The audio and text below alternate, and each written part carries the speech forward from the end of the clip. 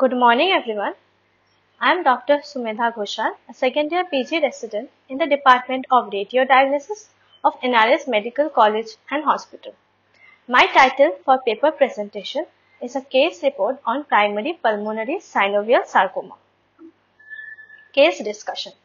A 41-year-old female presented with dry cough for 7 months, progressively increasing shortness of breath and right-sided pleuritic chest for 2 months. There was no history of hemoptysis, no history of past exposure to asbestos, no recent cold or sore throat or fever or any allergic triggers. On examination of the respiratory system, respiratory rate was found to be 25 breaths per minute with SpO2 of 98%. On inspection, there was decreased movement of right hemithorax.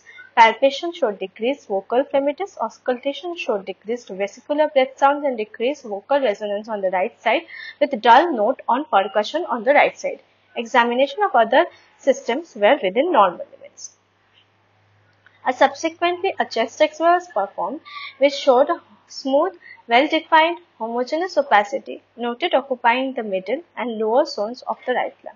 There was no mediastinal shifting present. The left lung appeared normal. Vertebra, ribs and other bones and soft tissues appeared normal. A contrast-enhanced CT scan was performed which showed a large, well-defined, well-marginated, heterogeneously enhancing right lung mass with definite pleural extension was present and internal cystic and necrotic areas were present. In the next slide, we can see the definite pleural extension of the mass. And in this slide, we can see the progressive compression of the right main bronchus by the mass. An ultrasound was performed and a well-defined hypoechoic heterogeneous sol was noted in the right lung with internal cystic necrotic areas. On color Doppler, the solid components of the mass were taking vascularity. An MRI was performed and in this MRI, in the sagittal and the axial T2 weighted image, it shows a heterogeneously hyperintense multilobulated lesion in the right lung. The hyperintense areas on T2 correspond to cystic, hemorrhagic, necrotic areas or necrotic areas containing myxoid material. An axial T1 scan shows a well-defined multilobulated lesion with heterogeneous intermediate signal. Intermediate signal means the signal intensity corresponds to the signal intensity of the parietal muscle layer. Along with that, there were internal hyperechoic areas, probably hemorrhagic areas, noted in the right lung. This was a coronal T2 and the axial T2 weighted image, which was showing definite invasion of the tumor into the parietal muscular layer. We can see the ribs are definitely involved along with the parietal muscle layers. A CT-guided true-cut biopsy was performed from the lung sol which revealed sheets of spindle cells with vesicular nuclei, nuclear overlapping, scanty cytoplasm and atypical mitosis. Occasional gland-like epithelial architecture was also noted. Features were highly suggestive of synovial sarcoma biphasic variant with cystic change. However, other possibilities of other high-grade sarcomas like carcinosarcoma, fibrosarcomas, PNSTs cannot be excluded. Subsequently, an immunohistochemistry was performed and on immunohistochemistry, the cells were positive for TLE1, BCL2, CD99 and focally positive for cytokeratin and epithelial membrane antigen. Negative for S100, calretinin, STAT6 and synaptophysin. The image above shows the positively BCL2 staining of the spindle cells.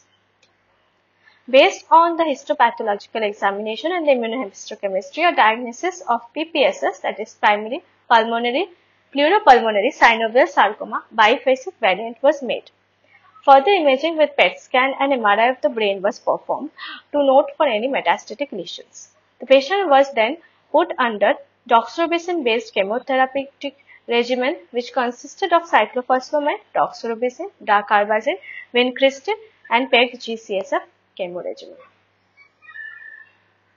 Case discussion. Primary pulmonary synovial sarcomas are extremely rare neoplasm.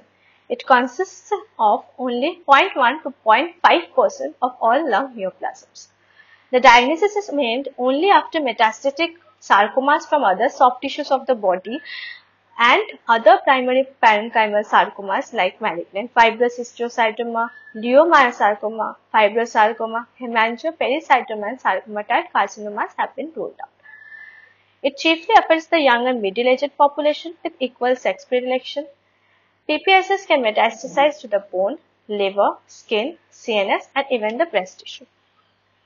It has 4 subtypes: the monophasic fibrous variant, the monophasic epithelial, biphasic, wholly differentiated. Out of which the monophasic subtype was the most common. Our case was a case of biphasic variant. Cytogenic study with reverse transcriptase PCR helps to differentiate monophasic and biphasic forms.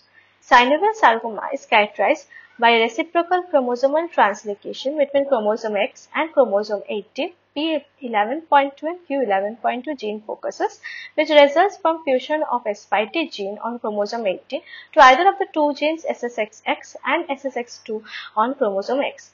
SPIT SSX1 gene is associated with biphasic subtype and prognosis is bad, whereas the monophasic subtype may have either of the following 2 transfusion transcripts, SPIT SSX1 or SPIT SSX2. All tumors with SPIT SSX2 gene shows monophasic morphology. The prognosis of PPSS is very poor with an overall 5-year survival rate of only 50%. Conclusion. So primary pulmonary synovial sarcoma is an extremely rare and aggressive tumor. Diagnosis requires the combination of radiology, pathology, immunohistochemistry, and cytological analysis.